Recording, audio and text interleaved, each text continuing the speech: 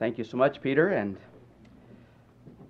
thanks to each one of you for coming out today. The topic that we're looking at is an exciting topic, more exciting than I thought it would be when I started preparing for this several months ago. The arrangements were made and the schedule was set for this topic way back in the spring, and so I began to read and prepare my own heart at that point in time and began to pray about the subject that's before us today.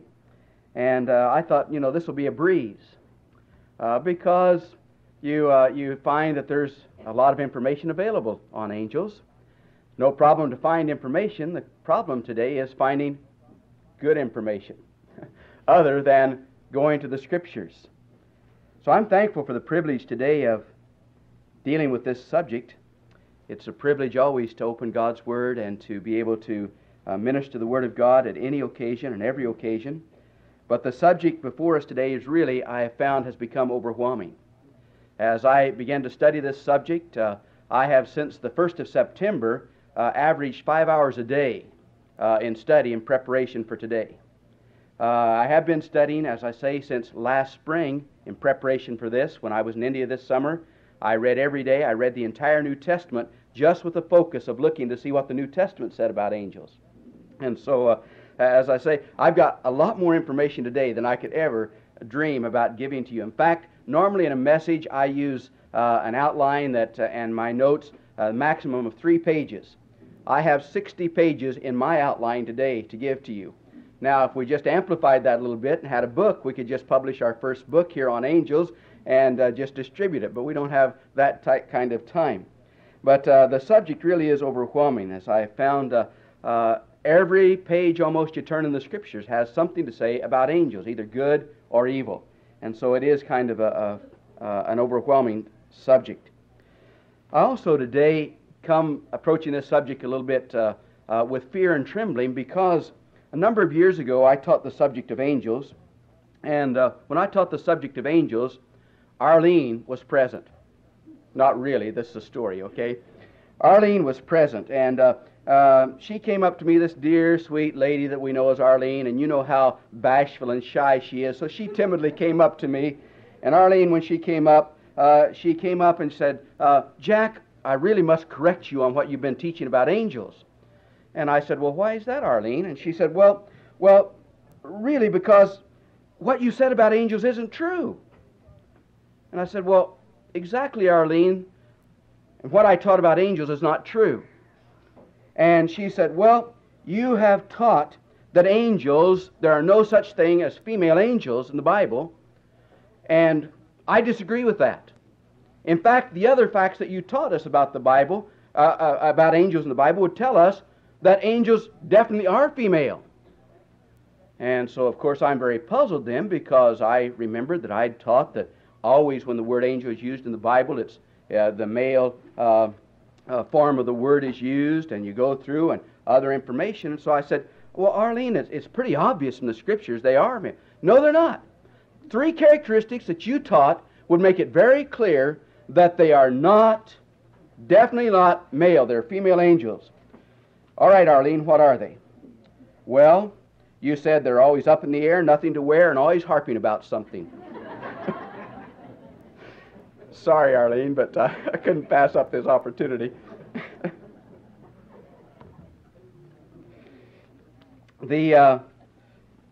Today you have an outline before you, and the outline covers the 4 sessions. I doubt that we will cover session number 4.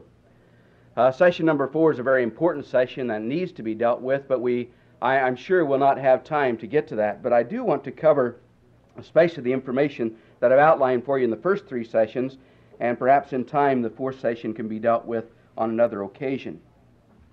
The information that we have before you, I've tried to leave some space for you to make some notes. The notes certainly, you will not be able to take thorough notes or complete notes, but enough perhaps to prompt your memory. So as we look at each session, you'll find that in this first session, we want to look at very carefully the matter of a little bit of introduction, the reality and existence of angels, and then we want to deal a little bit of a survey of angels as it's been found through church history and as well in secular history. And it's amazing when you begin to read how much has been said about angels in church history and in secular history. There's much said about angels, more than I ever dreamed when I began to do this study for angels. In the second session, we want to deal more with the origin of angels, the number of angels, get into what some of the important things that the Bible says about angels. And then the third session, and it'll probably move over before we get to this one, we'll be into the fourth session, we want to deal with the ministry of good angels. We could, as I say, deal with so many other things today. I do have a section in the notes on the angel of the Lord, which is a fascinating study that we don't have time to deal with. I'm not going to deal with guardian angels, which is a question that everybody has when you talk about angels. I don't have any probably time to deal with a subject that I'd love to deal with you on, and that is angels being the sons of God in Genesis chapter 6, which I'm sure is a question that you all have, or an area that you all have questions about. So there are a lot of areas that we're going to have to probably no more than just mention in passing today because of the time element that's before us. As far as an introduction to angelology, a few weeks back I watched and listened with amazement, as probably many of you did, to TV at the death of two ladies, Princess Diana and the lady they call Mother Teresa. I have trouble saying Mother Teresa. I've personally just called her Teresa. I don't want to be disrespectful, but I just have problems. I have one mother, and she's a very godly lady, and I love her dearly, but my mother is not Mother Teresa. My mother is Mother Correll. Pat is her name. Patience. And I caused her to live up to her name many times. But anyhow, I watched in amazement at the death of Princess Diana, especially because I had just, coming back from India, we had a stopover, intentional, in London to spend about 3.5 days in London. And of course, we had been by Princess Diana and Fergie's apartment, and we'd really did London as far as some of the sites and so on. I had been there before, so I knew where I wanted to go and a new place I wanted to see and visit. And so when I got back, I arrived back in the States on Friday afternoon, and Saturday evening we heard the news that she had been in the accident. Sunday morning before we went to meetings, we heard the news that she had died. And so time we get back to Canada, it's time for her funeral. And so we watched, as I say, in amazement, the funeral service. And one great disappointment that I had was that there was no gospel whatsoever given in that entire funeral service if you listen to it. Nothing whatsoever that would even hint at the gospel. And that was disappointing, especially since I had just been in the Abbey a few days before, and the gospel is plastered all over the Abbey if you've been there in text and everything else. But there was nothing at all giving the gospel. But the statement was made by one of the news broadcasters, said this: "The world has lost two women of compassion. Heaven has gained two angels." That really communicates what the world's view of angels is. The idea, and it's been communicated for years, that when a person dies, and it's been popularized in TV shows and everything else, you sort of earn your wings. And when you die, you become an angel. You do not find that in the Scriptures. And yet it does give to us a hint of the world's view of angels. Throughout history, there have been cycles of interest in angels. A survey recently done by Time magazine stated the following fact: 69% of the people polled believe in the existence of angels. Now, when I read that statistic, I was sort of surprised, because I figured it would be higher than that with what we see going on in the world today. And if you go into any bookstore, what you see in any secular bookstore, I really figured the figure would be higher. It also said, though, 46% of the people who were polled believed that they have a guardian angel. And the poll goes ahead and deals with other issues that are very significant regarding angels that I'm not going to get into. Christianity Today, back in 1993, made this statement concerning angels, really, or the spirit world. It said, "The quest for spiritual meaning would be one of the greatest concerns of baby boomers in the 90s. And this quest for spiritual meaning really is coming out through angels and through demons, through evil spirits, channeling, and all of these other things that we hear about as far as angels today are concerned. For years, people scoffed at the ideas of angels. Christians throughout history have believed in angels, and yet for the most part have ignored angels. In fact, I can remember as a young man, sort of one of my first exposures to angels when I began to read missionary biographies. And you'd read these stories of missionaries from Africa and from South America and other places, and they would have stories about angelic intervention in their protection from angels. And you'd read that, and being in North America and no experience in this line, you'd almost say, this can't be real. And yet when you'd read the Scripture, you would find stories. In fact, most of the great Bible stories that we tell our children and that we study in Sunday school and everything have angels involved when you stop to think about it. Why would we think it strange that angels are still not involved in the world today? So we really, as Christians, we've had that sort of swing and interest in angels. We believe in them, but unless we've sort of been in a situation where we've had to experience the angelic world, we really don't really believe it when it comes to truth. Throughout history, as I say, there have been interest in angels, not only in the church, but in the world. The interest in angels has increased on occasion, and it's backed off on occasion. But the interest, if you would study art, and again, I'm not one who would really enjoy studying art. I like a good old picture, but I don't like a lot of things that's called art, and don't like a lot of things that have been called art through history.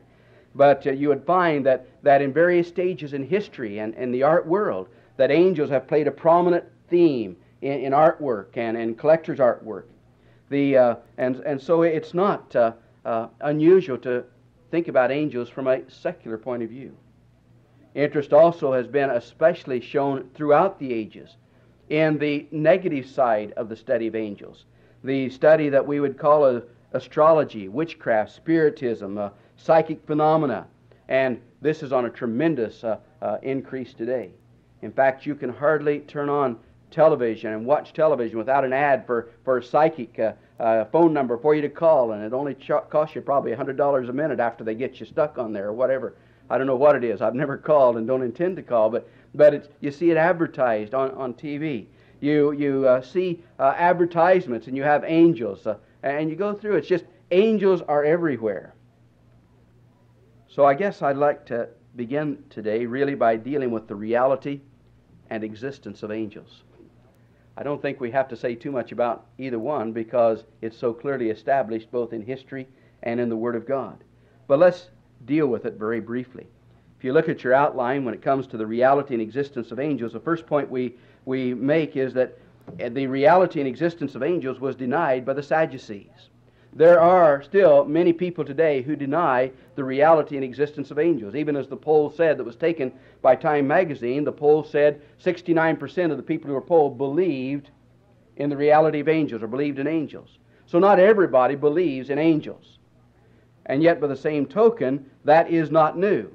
In Acts chapter 2, verse 38, just to read this scripture that's given, we are reminded that the Sadducees, it says, did not believe in angels. So let me turn and read Acts chapter 23, verse 8. Acts 23, verse 8.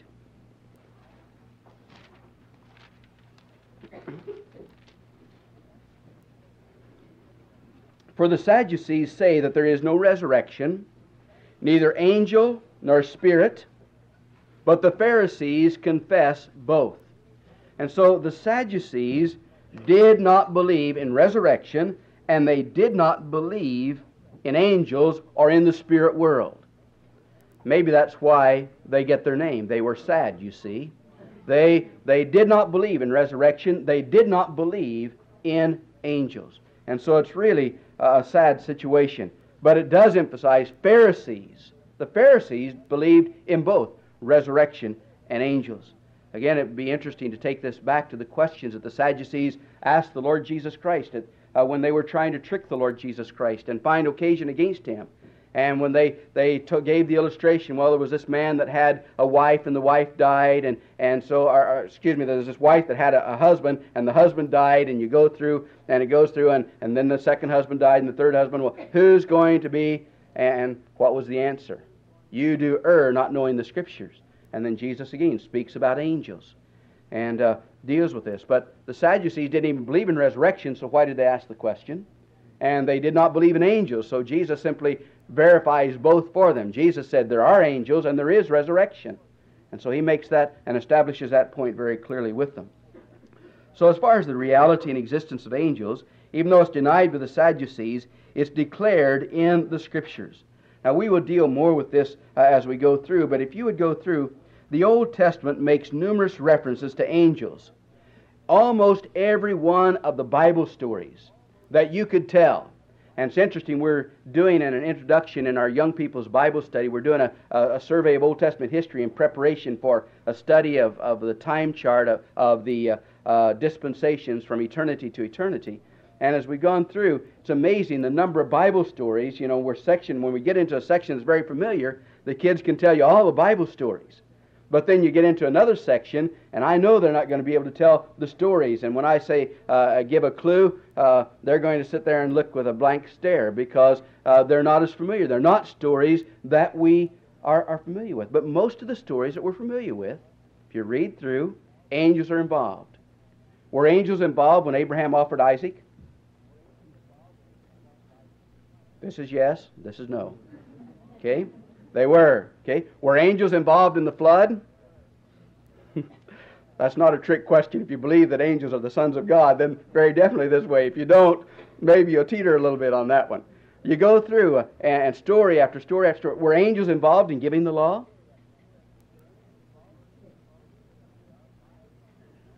The Scriptures are true. They are 5 times. 4 times I said last night 4 times, young people. It's 5 times. 4 times in the New Testament, 1 time in the Old Testament refers to angels and their relationship in the giving of the law. Okay? You go through and story after story after story. Were angels involved in the Exodus? Okay. Begin to look at every story that you're familiar with. Jacob's ladder. Okay. Samson. Gideon. Just story after story after story. Angels are there. And we often read the Scriptures and we just breeze right over that. Now I realize a lot of these stories, one that's involved is the angel of the Lord, the angel of Jehovah. And that, I can tell you right now, is a study that you ought to do totally on its own. It's a fascinating study. And establishing who the angel of the Lord is, identifying the angel of the Lord, and if you look at the notes, you'll find out that we establish his deity and his identification unique from the Father and from the Spirit, and then how he's manifested. And it's fascinating to consider the angel of the Lord. But the word, the idea is certainly there. We also look at the New Testament. When you look at the New Testament, as far as being declared in the Scriptures, there's no question the reality and existence of angels.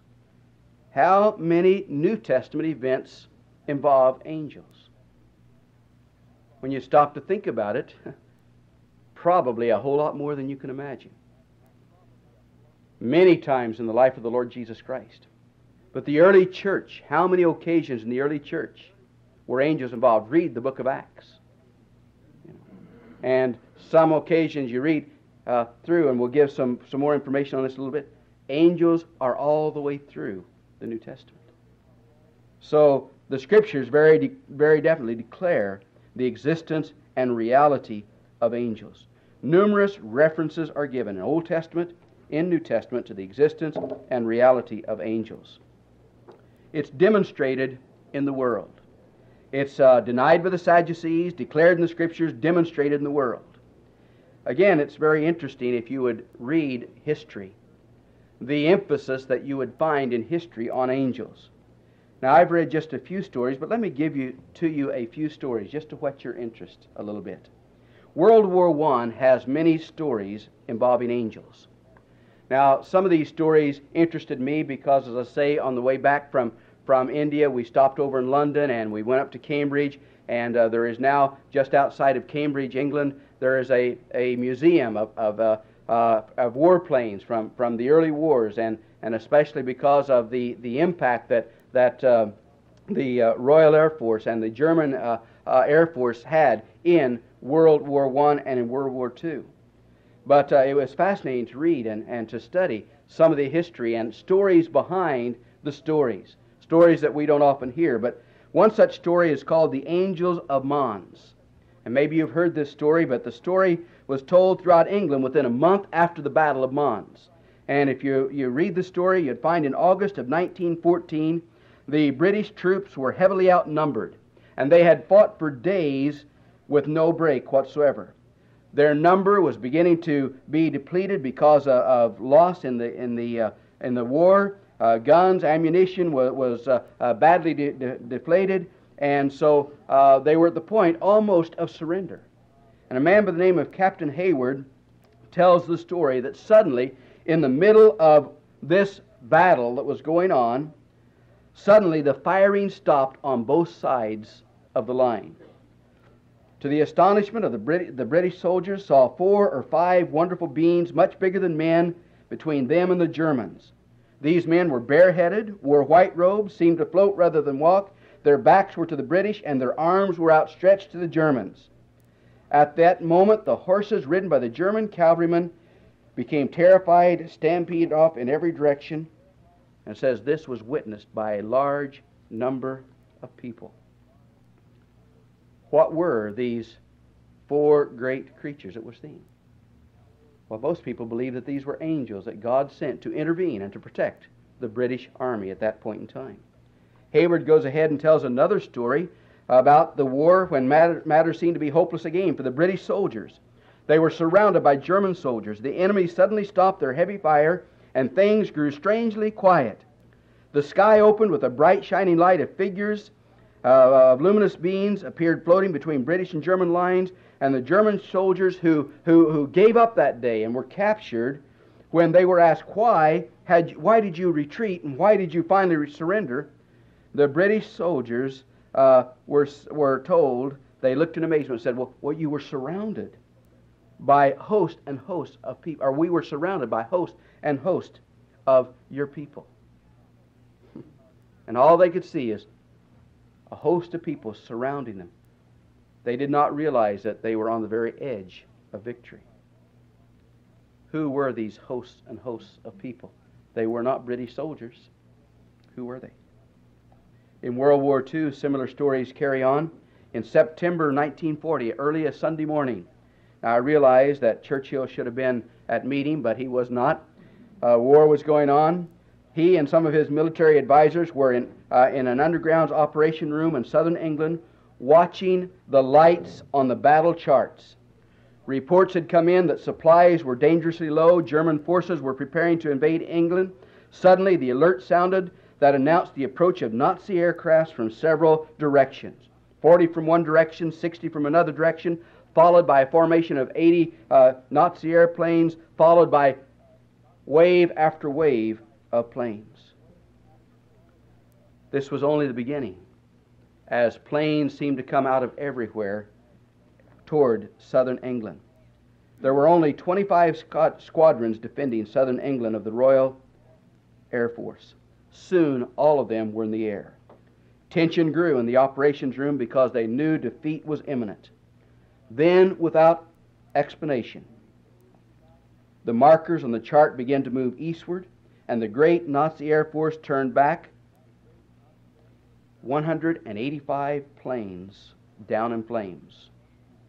The Royal Air Force had won the battle, or had they? Some of the downed Nazi pilots were questioned, and those questioned were all asked the question, where did you get all of your airplanes? From our reports, you were limited in the number of planes you had to put in the air. And all the Nazis could see were British airplanes. Where did you get all of these planes? Was this God's host again? I'm not here to say yes or no, but I'm here to tell you we need to consider it, because it's not dissimilar to stories that we have in the Bible. The British as a nation were praying for safety for their country and for their military forces. In fact, from 1940 to the end of the Second World War, throughout the Commonwealth, every evening when Big Ben sounded 9 p.m., the entire nation observed a moment of prayer. An imprisoned Nazi intelligence officer was asked by his captors, or told his captors, with the striking of your Big Ben clock each evening, you used a secret weapon which we did not understand. It was very powerful, and we could find no countermeasure against it. That interesting.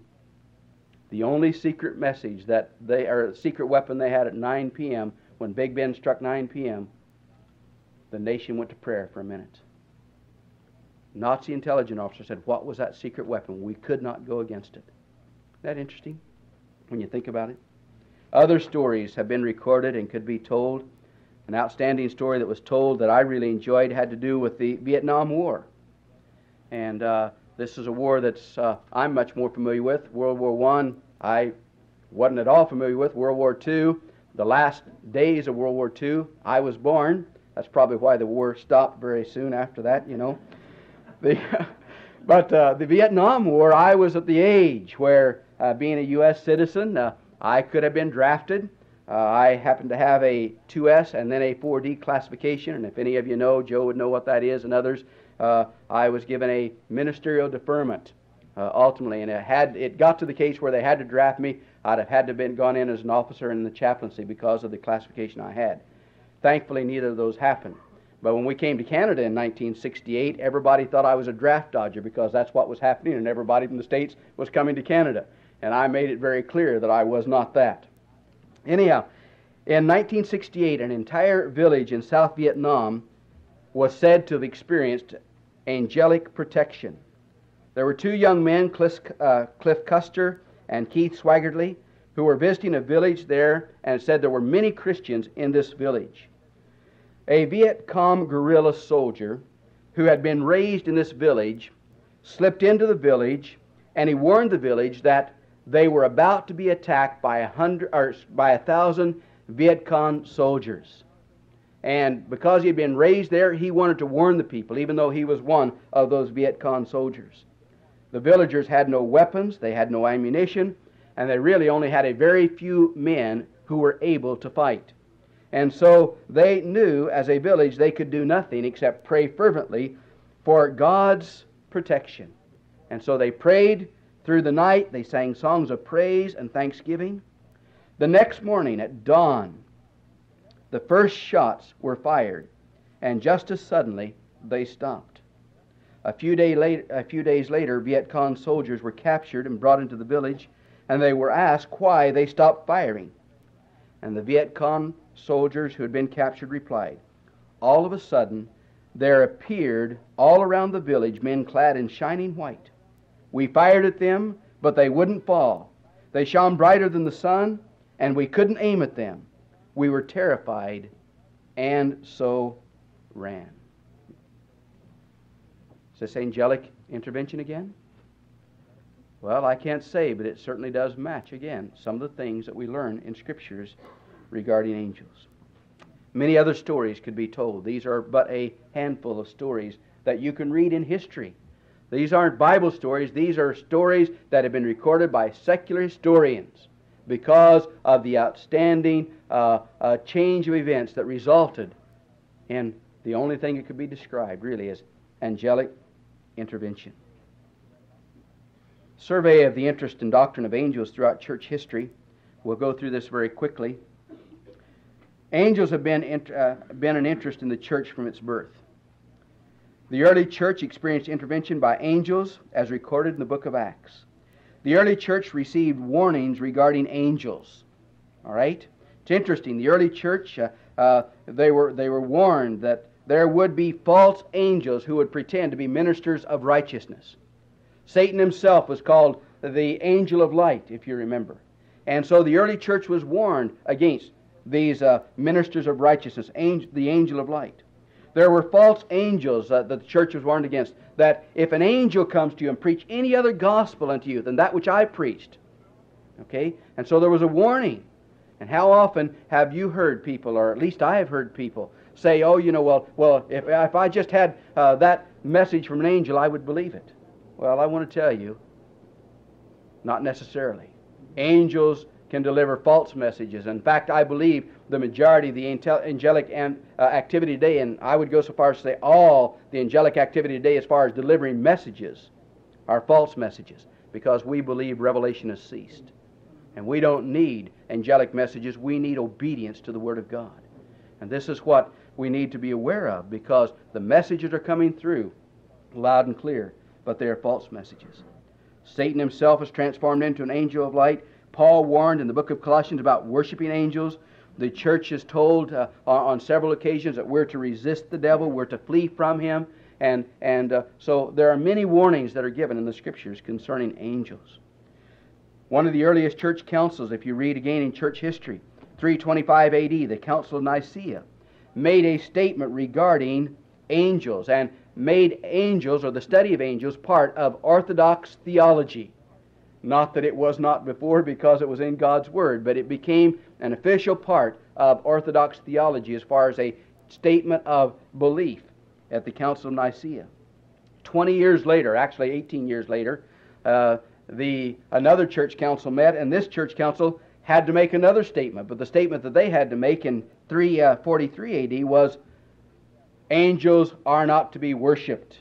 They forbid the worship of angels, and they called the worship of angels idolatry. And so very early in church history, once the church established, yes, angels are real, and we need to acknowledge angels, and we need to realize angels are intervening in our behalf and so on, then the church has to come out with another statement and say, but don't worship them, because the natural tendency of man, and let me tell you, that's what's happening in the world today. People are worshiping angels. We're not worshiping the God of the Bible. People today are worshiping angels. And there's a warning, very clear warning against that. In fact, if you read in the Scriptures, angels themselves give that warning. Angels, when John fell down to worship in the book of Revelation, the angel said, don't worship me, worship God. You see. And we need to realize that, and we need to understand how important worship is, but not the worship of angels. About 500 A.D., until 1347, angels became a great part of the Roman Catholic doctrine and dogma. And worship, worship became a vital part of the Roman Catholic Church as well. And you don't hear that very often if you're talking to people, because they don't like to acknowledge that. But they still, and if you read, do they not, in a sense, in their veneration of saints, they actually are making those saints objects of worship and angelic beings. If you talk to them and find out, they really declare them to be angels. When it came to the days of Martin Luther, you find that during the Reformation, the focus on angels subsided, and focus became totally different in the Reformation days. During the 17 and 1800s, the Western Church again became interested in angels. And this is seen through the influence of art, poetry. But if you go and you see some of the great chapels that were built during this time, the great churches, the great stained glass windows, and as I say, I was in, when I was in London and Cambridge area, I was in some of the churches that have the stained glass windows that go back to the 1500s and to the 1600s, 1700s, and you look and the art that's there, angels are very prominent. But again, wrong concept concerning angels. In the 1800s, late 1800s, the early 1900s, because of the great missionary movement, there was a renewed interest in angels. That interest in angels waned a little bit for a while, but has been increasing in the last few years, partly because of an author by the name of Frank Peretti, if you know him, partly because of people who are writing books now, Bondage Breaker and so on, Neil Anderson and some of these guys, and I'll be glad to talk to you one-on-one about some of these authors if you're interested. I have my opinion on some of these things and what they've written and so on, but it's not for me to deal with right now. Some of the missionary stories, let me give to you as we bring this session to a close very quickly, a couple of missionary stories that I think are fascinating regarding the intervention of angels in behalf of missionaries. John Paton, and some of you have read perhaps his biography and information about John Paton. John Paton talks about he and his family were surrounded by hostile natives as they were in their missionary headquarters. And these hostile natives had the intent of burning the Pattons out and then killing them one by one. They, when daylight came, the Pattons were amazed to see that the attackers had unaccountably taken leave. They were nowhere to be found. They simply thanked God for delivering them. They had prayed for protection or for the will of God to be done in their lives. When the next morning, when the captors were gone, they thanked God for delivering them. A year later, the chief of the tribe that had surrounded them for the purpose of killing them was marvelously saved. He came to know the Lord Jesus Christ. And the chief, when he came to Patton to tell of his faith in Christ, the chief was asked by John Patton, "Why did you leave? Why did you not burn us out and kill us as you planned?" And the chief replied in a surprised voice, "Who were those men you had there?" John said there was no one here but he and his wife, their family. The chief argued that they had seen many men standing guard, hundreds of big men in shining garments with drawn swords in hand. They seemed to encircle the mission station, and my warriors were afraid to attack. I tell you, read these stories, it really causes you to begin to see the protective power of God for His people. I really enjoy this story because I love the involvement of angels in answering prayer. And I will close with this story. This is a true story that was reported by the Overseas Missionary Fellowship. And it's a story that a missionary who came home on furlough was giving a report to his home church. And let me just read this story to you. It says, while serving at a small mission hospital, this is a report that the missionary gave to his home church. While serving in a small field hospital in Africa, I traveled every 2 weeks through the jungle to a nearby city for supplies. This requires camping overnight halfway. On one of these trips, I saw 2 men fighting in the city. One was seriously hurt, so I treated him and witnessed to him about the Lord Jesus Christ. I then returned home without incident. Upon arriving back in the city again several weeks later, I was approached by the man I had treated earlier. He told me he had known that I carried money and medicine. He said, "Some friends and I followed you into the jungle knowing you would camp overnight.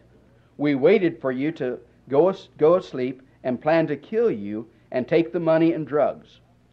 Just as we were about to move into your campsite, we saw that you were surrounded by 26 armed guards." I laughed at this and said, "I was certainly all alone out in the jungle campsite." The young man pressed the point. "No, sir, I was not the only one to see the guards. My 5 friends also saw them, and we all counted them. It was because of those guards that we were afraid and left you alone." At this point in his presentation in the local church, and this, by the way, took place down in Michigan, one of the men in the church stood up and interrupted the missionary, and he asked, "Can you tell me the exact date when this happened?" The missionary thought for a while and recalled the date. The man in the congregation then gave his side of the story. He stated, "On that night in Africa, it was day here. I was preparing to play golf." Probably in the Grand Rapids area, don't you think so? Don't you guys all play golf down there? "I was preparing to play golf. As I put my bag in the car, I felt the Lord calling me to pray for you. In fact, the urging was so great that I called men of the church together to pray for you. Will all of those men who met to pray with me please stand?" The men that had met and prayed together that day stood. There were 26 of them. Isn't that amazing? Does God use His angels in answer to prayer? Well, our time is past. I will stop there. We'll pick up with this in just a few minutes, and we'll get away from the stories and get into the work now. Okay, let's pray. Father in heaven, we thank you that angels are real. Angels do exist. Angels are involved in the affairs of men. And Father, we thank you that you have given good angels, holy angels, to care for the saints. And we do not have to be afraid of the evil angels. Father, I pray that you would give to us today just a desire to love you and to serve you more, because we realize your great love and care for us as we see your ministering spirits in light of the Word. We thank you in the name of the Lord Jesus Christ. Amen.